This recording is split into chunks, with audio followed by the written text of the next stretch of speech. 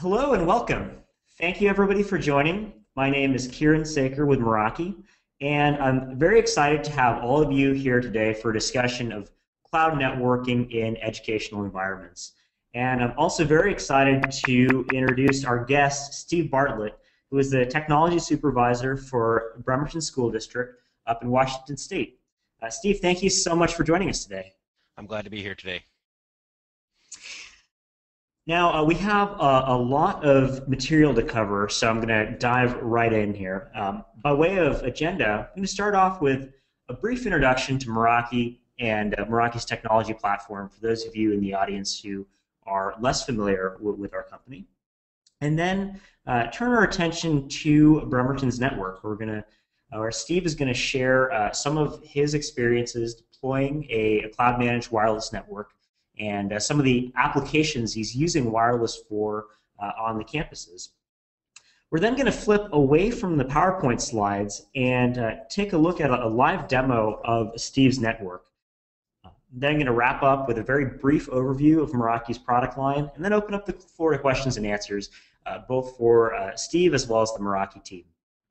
We do have a number of members of the Meraki team online with us today, so if you have questions at any point during the presentation, please feel free to ask them over the text chat interface. And we'll be answering a number of those questions in real time during the presentation, as well as reserving some for a group discussion at the end. And recording of today's presentation, as well as slides, will be available at meraki.com/webinar within the next few days. Now, a brief introduction to Meraki for those of you who are less familiar with the company. Meraki is the recognized leader in cloud networking. We have over 18,000 customer networks worldwide, and these range in shape and size from large enterprises to schools, universities, small, medium businesses, restaurants, etc. And we've really been focused on innovation since day one, with a strong focus in R&D and technology. There's a lot of information available about the technology platform and the company from third parties. Gartner's Magic Quadrant report, Network World, Tech World, etc. So if you're interested in getting a third-party perspective about Meraki and their technology, do a quick Google search. There's a lot of information out there from analysts and reviewers. Meraki has worked with hundreds of educational institutions, both colleges and universities, as well as K-12 school districts. And we've had the pleasure of working with organizations of very different sizes, both large districts all the way down to smaller independent schools.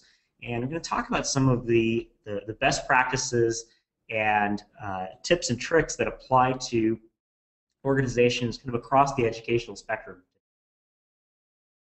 Now, as I mentioned earlier, Meraki is the leader in cloud networking, which is a new network architecture that many of these schools are deploying. Let's take a moment and talk about why these schools are looking at an alternative architecture for the network in the first place. It turns out that when we talk to our customers, that they're seeing very new dynamics on their campuses, and the networks today look very differently from what they looked like 10 or even 5 years ago. Most obviously is the proliferation of devices, the movement from desktops and static computer labs to laptop environments, carts on wheels, and of course smart devices like iPads, iPod touches, iPhones, etc. And so the number of devices on the network and the diversity of devices is increasing very, very rapidly. We're also seeing a movement to web applications, both applications used within the classroom, like Google Apps, for example, as well as recreational apps like Netflix and Hulu and YouTube and BitTorrent that can really suck bandwidth. And what we're finding is that network performance is now a prerequisite for application performance. And finally, students, faculty, and staff want to be able to access their network from everywhere, not just from a computer lab, but from their classrooms, from cafeterias, from quads. And if you take these three trends and put them together, it paints an awesome picture for end users. We have these really cool web apps that we can use from our neat new devices and access them anywhere. But this can put strain on IT, especially with a traditional network environment. Some of the questions we see our customers asking when they're looking to deploy our products is, how do I support 10 times more devices without adding support staff? How do I keep BitTorrent and these new high bandwidth applications from slowing down my apps that are critical for the classroom? And how do I make sure that with all of these new devices coming on the network that it remains secure? Now, networks are faced with very new challenges today, and we can look to technology as a way to accommodate these challenges and move past them. And when we look at the cloud specifically, we see that over the last several years, it's really transformed a number of industries. If we look at what Amazon Web Services has done for servers and storage and data centers, we look at what Google Apps and Salesforce.com have done for applications and how much easier it is to deploy these applications now. What we continually ask ourselves at Meraki is, how can the cloud transform networking? When we look at the cloud as a technology platform and how it's transformed various parts of IT, we see that when it's deployed correctly in the right applications for the right environments, it does three major things. It increases manageability, it increases scalability, meaning that we can have a small deployment or a large deployment and seamlessly move between them without giving up our ease of use, without giving up our features. And then finally, the ability to save cost, not only CapEx, but also ongoing operational expenses. Really, if you sum it up, we found that when used correctly, the cloud can increase IT efficiency. And that is what we are aiming to accomplish at Meraki with our technology platform.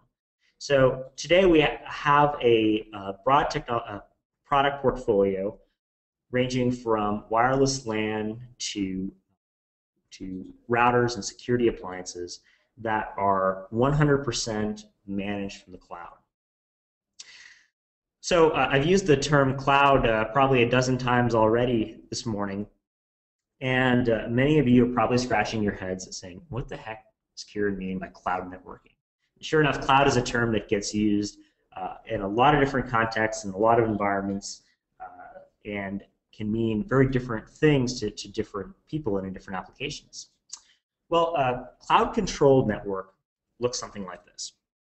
We have Meraki hardware that we design, manufacture, and sell that you can deploy in your environments, wireless access points, routers, etc. And each of these pieces of hardware connects over the internet to Meraki's data centers. We have a number of data centers around the world, and it's these data centers that are responsible for monitoring and managing and configuring your network. So things like traditional hardware-based wireless LAN controllers are eliminated. Overlay management appliances are eliminated. Overlay management software is eliminated. All of that extra stuff, all the stuff that isn't directly responsible for moving around the bits and bytes, is pulled out of your network and into our cloud where you don't have to worry about it. Now, those of you who have deployed a traditional on-site wireless controller, for example, before, are probably thinking, taking all of that and putting it in the cloud and tunneling all of that traffic back through the cloud, it sounds like a questionable architecture. And you'd certainly be right. What we've done is actually develop a very different architecture wherein the data does not actually flow through Meraki's cloud. It doesn't flow through a controller of any kind.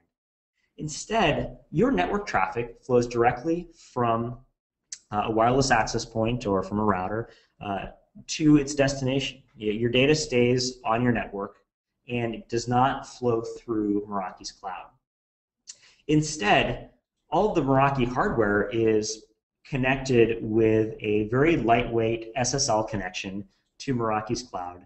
And that connection, which is only about a kilobit per second, is used for management, monitoring, statistics, reporting, real-time tools, etc., but none of the network traffic, none of the user data actually flows to the cloud. And so this architecture has three major benefits over, say, a traditional wireless LAN controller. First, it's very scalable. There's no centralized bottleneck or choke point. If you want to add more capacity, just hang another access point on the wall, and you added capacity to your network. Secondly, it's very reliable. There's no central point of failure. So Meraki's data centers, for example, are spread around the world, and every one of our customers is serviced by multiple data centers in different parts of the world. So, for example, if there's a major earthquake or power failure or something like that, the service will simply migrate to another part of the world, and your network picks up where it left off. And that's a type of high availability and geographic redundancy that you get right out of the box. It's baked into the platform. It's also worth noting that if you lose connectivity to our cloud for any reason, let's say you have your ISP is having routing issues or what have you, your network continues to function. Users can authenticate, they can send traffic, they can access local network resources. The only thing that would be interrupted is the ability to make configuration changes and access management tools. So it's very reliable, unlike something like Google Apps, for example, where if you lose connectivity to the cloud, you completely lose access to the service. With Meraki's cloud networking architecture, your network continues to function, even if your connectivity is interrupted. Finally, it's very secure. Because your data stays on your network, you don't have to worry about your data passing through our cloud, and it's fully HIPAA and PCI compliant. Now, finally, on the architectural side, moving the management complexity to the cloud has let us completely rethink the user interface of configuring and managing and running a network.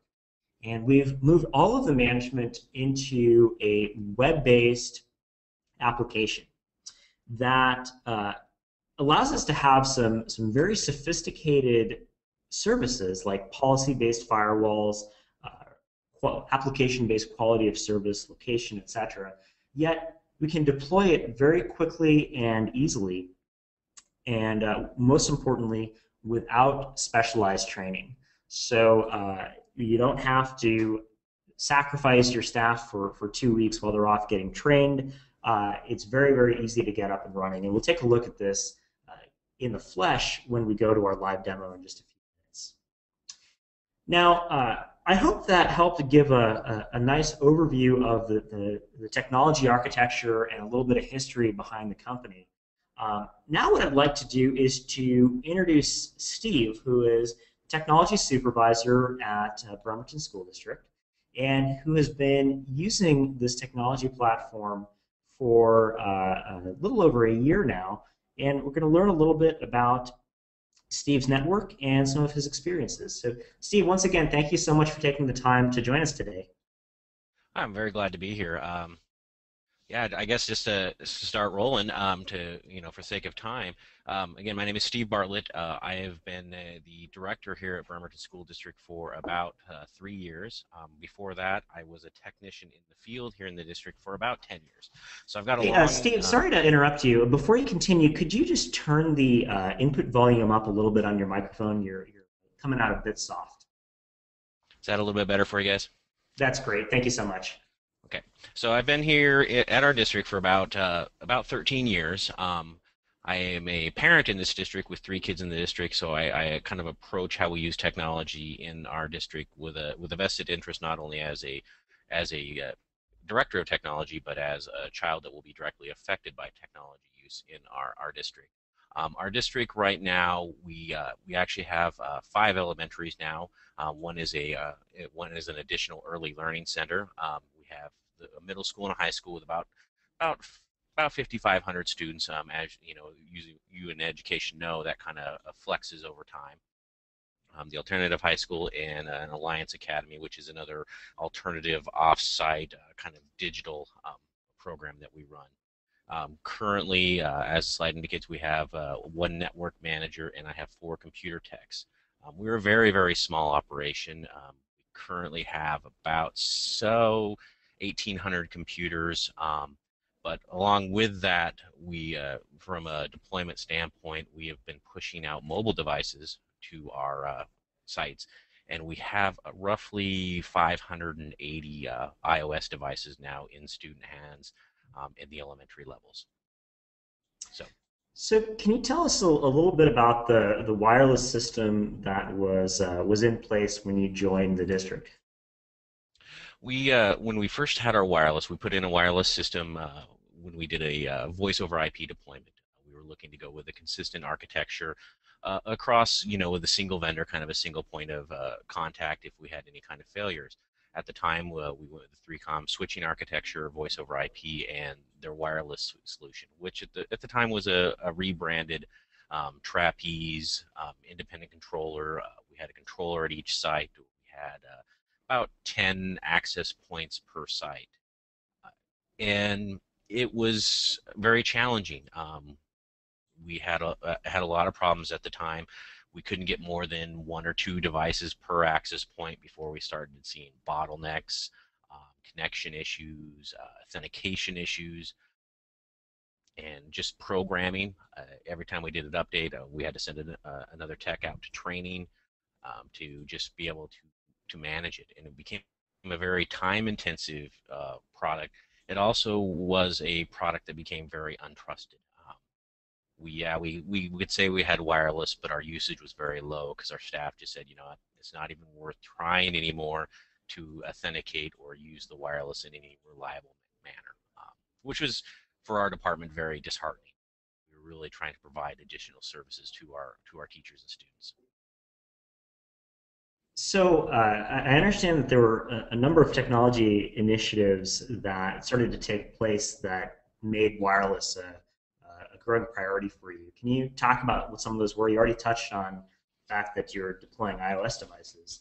There are a Yeah, few other I'm applications as gonna well. kind of reverse order here. One of the things that we had is we have a computerized point of sale system for all of our cafeterias. We we're wanting to make that a little bit more mobile for our cafeteria people so they could readjust lines without us having to bring in a contractor or have one of my guys relay cabling to wherever they wanted to be able to check out and have the kids line up. That was, we wanted to create a fluid environment that they could change as per the school needs.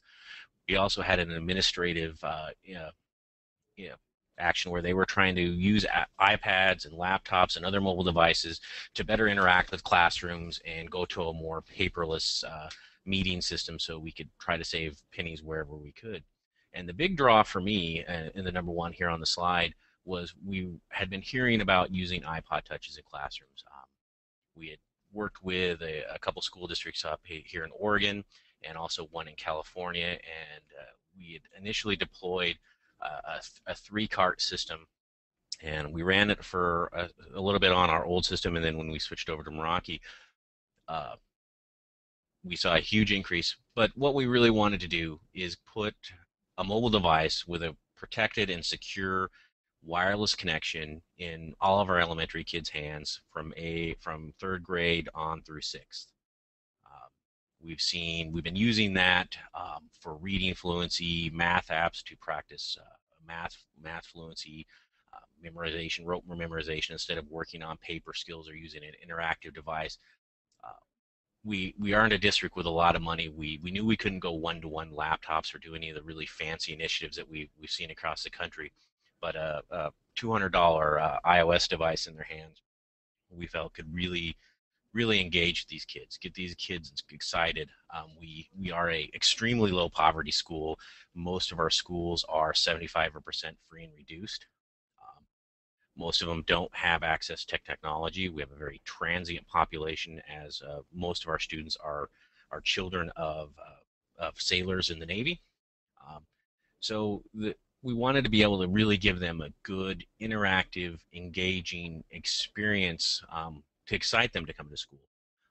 And we knew that in order for this to work, to make that device really be that engaging device, we had to be able to provide wireless connectivity so they could practice apps between each other, get on the internet to do research in the middle of lessons, submit reports to their teacher, to their parents, and via email. And so it really became key that we couldn't use our existing wireless infrastructure because, again, more than 3 or 4 even mobile devices on the network they would stop authenticating. And we were talking about putting 30 iPods per classroom. I see. So you decided to upgrade to 802.11n to a more robust system, and I understand you did a pretty thorough evaluation and looked at a number of vendors. Can you talk a little bit about what was important to you in selecting the system and how that evaluation process worked out? We initially started, I believe this was a year and a half ago, almost 2 years now. We brought in Cisco, Aruba, Ruckus, Motorola. I think those were the main big vendors we brought in. And we actually had them come out, had engineers set up test classrooms, and we were able to roll carts in there, roll carts of laptops, other mobile devices. And really, I didn't want to make a quick decision and say, hey, just because we buy their switches, we want to, buy their wireless product. We really wanted to make sure that this was going to meet our needs, going to fit into our profile of being a very low staff uh, environment, and provide the mobile access that we expected for our carts to operate in the classrooms. And it was about a 6 month process. We put each of them through the ringer. From Rocky all the way to Cisco. Took a real careful look at the antenna, did a lot of research, and really at the end of the day, when the dust settled, for us, Meraki was a very, very clear winner. There's a lot of arguments that we found, especially you get some finger pointing when you start looking at a lot of major vendors of what technology is better, what hardware is better, and what in our experience, for what our motivation was to get a wireless, we found that the hardware in N, especially in the 16s and the 14s at the time, and now the MR24s, was really great. We were getting the penetration through the old buildings that we needed to cover areas, but the clear winner over everything, above and beyond the price and the hardware, was channeling my inner late night infomercial, is we were able to set it and forget it. We don't have the time to send someone out for 2 weeks every time an update came up, and we had to be able to operate basically repairing anything that plugs in our network. And so we don't have a lot of time to spend having a specialist that spends all their time with wireless. I would love to have that, but it just isn't in the cards. So the clear winner of managing and maintaining and monitoring from not only at my desk but from remotely with a mobile device, Rocky was fantastic. They were the simplest to set up. They sent us the devices out. It was the only product that we were able to set up and get running without any intervention in the beginning from a technician from the country or from the company. The dual band was fantastic. Our devices connected up, and we were able to get the most mobile devices connected on the Meraki APs. The other thing that I really liked was that when we got down to talking price, which schools focus on that really quick, is that the quotes came in very easy to read. I wasn't looking at a quote for a controller that had 7 other line items for different plugins that I needed. I knew right away when I looked at the Meraki quote that exactly what I was buying. I was buying an AP and a license, and I knew that all the technology that they had to offer, which is a very expansive suite and offers the same features as anything else out there, I knew exactly what I was paying for. I didn't have to worry about, if I had another access point, do I need to pay this much more so I can get management of traffic shaping or application management. It's very simple, that really fits, I think, with our goal here at the school district, to be very simple, straightforward, and let's get the job done and get it done well. I see. So that was very helpful information on kind of the selection process, the motivation, how you went about choosing a vendor. So now you've been on the platform for a little over a year. Can you talk a little bit about how the wireless system has performed, and also some of the results that you're seeing with the use of the iOS devices in the classroom. I know there's been some pretty exciting developments on the non-technical side there in terms of how the students have been progressing. So based on now rolling out and having this for a year, what we've been finding is we finally have a network that people trust. We see our users actually using their laptops. We see the users using their mobile devices throughout our environment, and really being able to be mobile with the educational process. One of the things Kieran touched on with our iPod carts, we had an initial rollout of 3. Once we had the Meraki backbone on that, we saw significant increases. And I'll tell you what, it's really amazing to walk into a classroom and see 30 kids engaged and excited in the educational process, wirelessly communicating back and forth, wirelessly challenging each other both in reading and in math and in writing, and communication skills. A lot of people, we had parents wondering, how are they developing communication skills if they're engaged in a mobile device? It really prompts them to learn to write better, compose sentences, challenging each other on the math facts, the games was just phenomenal. We posted results of 20% increases in reading. One classroom that was really heavily focused on math, we saw 20% increases in math scores.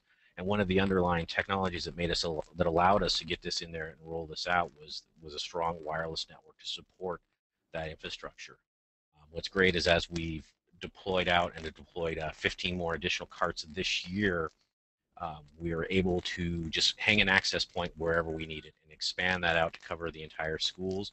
We're actually able to very easily pull up the management dashboard, see into the visibility, really watch what's going on, see where we're seeing bottlenecks, see where we're seeing problems, run the logs.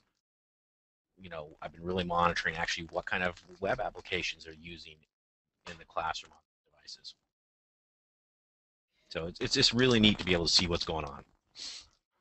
Well, on that note, let's take a little break from the slides and take a look at the actual network. So I just flipped from the slides to a web browser, and here I'm logged into the Meraki dashboard. This is the user interface, the web application that one would use to manage their network. And this is the overview summary for the Bremerton School District. So we can see each of these clusters of green dots represents one of the campuses. Each green dot itself is, in fact, a wireless access point. And they're all overlaid on a Google map.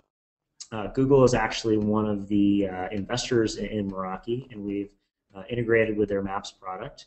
You can also upload your own custom maps, floor plans, etc. And this gives us a nice high-level overview summary of the network. We can see where the APs are. Each of the numbers indicates how many users has associated to an access point recently. We can see overall bandwidth. If there was a problem with one of the access points, it would appear as yellow or red. Each of the APs, regardless of whether you've got 1 or 10,000, they're all being monitored automatically from Meraki's cloud. And these all appear green, which means that they are healthy. So as we were mentioning, we have these access points overlaid on a map, and we can very easily drill down into one of these to learn more about the hardware on the network. So for example, here we can look at this one individual access point. This can be anywhere in the world. We can see it right over the web. We have basic information, MAC address, etc., IP address, as well as a bunch of real-time information that's being streamed to us through the cloud and onto our browser. So here we're seeing real-time bandwidth utilization from this access point. We're seeing in real time which clients are associated to this AP right now. You can see how long they've been associated for, the signal strength, etc. We can see the monitoring metrics. I mentioned that each of the APs is being monitored 24/7 from the cloud. We can see connectivity, gateway usage, latency, what have you.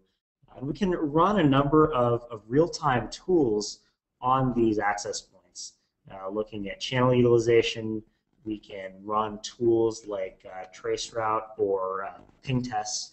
And here, for example, running a ping, we can actually send a ping from our cloud to the access point and verify that there's a healthy round-trip internet connection to the hardware and back, making sure that the ISP is healthy and all of the upstream network infrastructure, switch, router, etc., is working properly. You can see latency, loss rate, etc.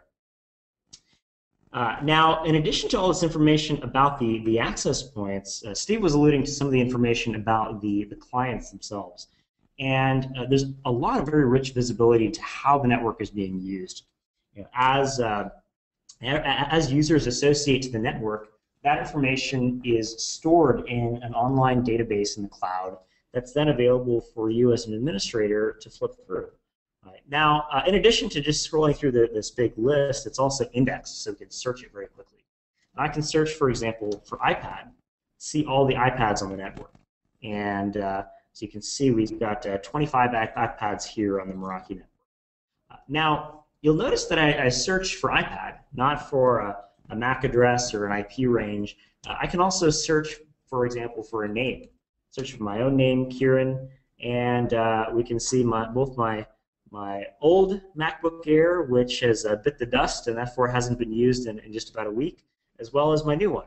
I'm able to search for my name because of a pretty interesting technology. We call it client fingerprinting. Client fingerprinting is a way in which the wireless access points are actually analyzing traffic as it's flowing over the wireless network and gleaning pieces of identifying information. NetBIOS, Bonjour, DHCP fingerprints, radius, etc. lets us very easily drill down and find clients. I can search for Kieran, I can search for Brian, who's online with us answering questions through the chat interface. We can see Brian's iMac, Brian's MacBook Air, etc. And great for troubleshooting. In addition to names, types of devices like iPad, we can search for operating systems, OS 10, see the OS 10 machines, XP, see the Windows XP machines, etc. So very easy to understand what types of devices are using the network. Now, just as we can fingerprint applications, we can also, just as we can fingerprint devices, we can also fingerprint applications. And we see that in this pie chart here. I mouse over it and I can see software and antivirus updates, YouTube traffic, etc. I can click on more details here, and there are actually hundreds of applications that are being fingerprinted here. And it makes it very easy to see, look, how much Dropbox traffic is on the network, how much online backup, how much video, etc. And if I click on one of these, Dropbox, for example, we can see that Dropbox is being used in a kind of bursty fashion here. Dropbox, the online backup service, of course. And here we see, for example, one user has used 32 gigabytes of Dropbox. And if I click on this user, we can see information about this client, where it is in real time. We can see their location. We can see their signal strength, etc. And as you see, the vast majority of this user's traffic is in fact Dropbox. It's also likewise very easy to control applications themselves. And we can do that in our firewall and traffic shaping configuration. So we have a number of SSIDs, or virtual wireless networks. Here we're looking at our guest Wi-Fi network, which is a virtual network using the same hardware and infrastructure as our secure network for employees. And in our firewall settings, we are denying local LAN settings. And that means that users on the guest network can't access our LAN, they can't access file shares, they can't access other computers on the network, they can't spread viruses, etc. And with this simple checkbox here, they're completely isolated. We also have them being served IP addresses directly from the DHCP server built into the wireless LAN. So we don't even need to set up our DHCP. They're being served NATed addresses right from the access point. Now, we don't want to necessarily give them free reign to consume all of the bandwidth on the network. So here we've set a bandwidth limit on video and music with half a megabit down and just 100K up. Now, this rule applies to a number of different video applications, YouTube, Netflix, Hulu, etc. We can define our rules more narrowly if we'd like. For example, we could just limit Hulu. We could also limit applications like peer-to-peer, for example. Now, interestingly, peer-to-peer is an application that uses no well-known hosts, no well-known ports, but because the system is actually identifying the applications using layer 7 traffic inspection, we can even limit applications like encrypted BitTorrent. Now, if we want to, we can go a step further and actually block these applications altogether with our layer 7 firewall rules. For example, creating a peer-to-peer layer 7 firewall rule that blocks it altogether. This is the type of functionality you might get out of a Palo Alto Networks appliance or a similar dedicated layer 7 firewall built right in. So a little bit on the firewall and application management. There are many other areas of the product that we could talk about. We have, of course, our access control settings that lets us define SSIDs, integrate with our Active Directory server, etc. Radio management settings, summary reports, and what have you. Unfortunately, we don't have time for an exhaustive tour of the system. We wanted to give you just a quick overview of what it's like to configure and manage a network right over the web. So now what I'd like to do is just very quickly give an overview of Meraki's product line and pricing model to give you a sense of what type of hardware and software packages that we offer. And then I know that there are a number of questions for Steve, so I want to make sure that we leave plenty of time for those. Meraki has 3 wireless access points in our indoor line. These range from a top-of-the-line 900 megabit per second radio rate 3-stream dual radio access point, the MR24. This is the fastest available 802.11n technology. And then they scale down to a single radio access point, which is available at a very economical price and is fantastic for low density, less performance critical environments where value is the primary concern. And of course, there's the MR16, which is a great compromise between the two. All 3 of these access points have enterprise-class chipsets, power over Ethernet, voice and video optimization, really high-quality hardware platforms. But what's most exciting about them is how they're deeply integrated with our enterprise cloud controller. That is the web-based management service that we saw in the demo. And the hardware is actually built specifically to work with the cloud-based management. And that's what lets us have a fully integrated experience from the hardware to the management and software, how it all works cohesively. In addition to our 3 indoor access points, we also have 3 outdoor APs. Again, a value-oriented, high-performance, in the middle-of-the-road product. These are great if you want to extend coverage out to quads, playgrounds, football fields, etc. I've heard of a number of athletic teams now using wireless devices as part of their training. Great to be able to offer that service in outdoor environments as well.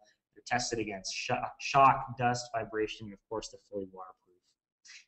We also have a line of, a line of cloud-managed routers as well that provide branch connectivity, gateway connectivity, as well as application firewall services, CIPA-compliant content filtering, and other types of services that we need to manage the wide area network that complement the wireless LAN products. Steve talked a little bit about pricing. I won't go into too much detail around our pricing model, but I think there are a couple points worth mentioning. First is architecturally, moving the wireless management and the network management and complexity to the cloud has intrinsic cost savings benefits. We eliminate a lot of infrastructure. For example, there's no hardware controller to buy and deploy on the network. That saves a significant amount. The lack of training and the speed of installation means that we don't need to add staff to our team. We can deploy these new network technologies with the staff we typically have today. And Steve talked about what the quote looks like for Meraki. It's typically one line item for hardware, one line item for licenses. We try to keep it as simple as possible without per user licenses, per feature licenses. We even include a lifetime warranty and maintenance and support as part of our single license.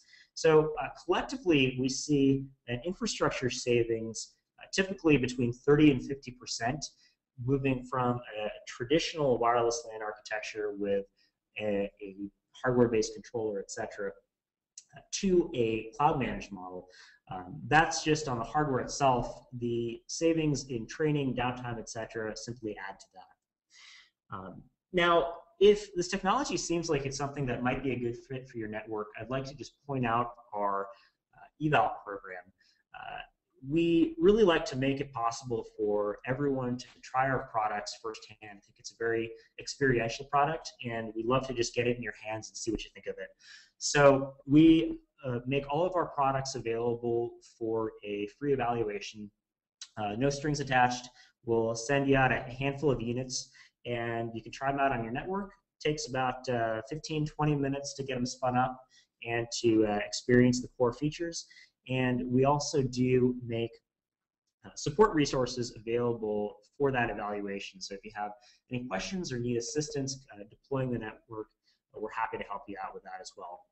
We do, of course, have the Meraki MR12 eval AP that we're going to be sending out to everyone in the audience, and that's a great way to try out the system. But if you want to try out some of the other hardware models or see what it's like to deploy a slightly larger network, maybe light up a few classrooms, let us know. We'd be happy to send you out a few units. Now, with that, we have a few minutes left for Q&A, and I know there are a number of questions in the audience for Steve. So at this point, please ask any questions you have over the chat interface, and both Steve and I will do our best to answer them.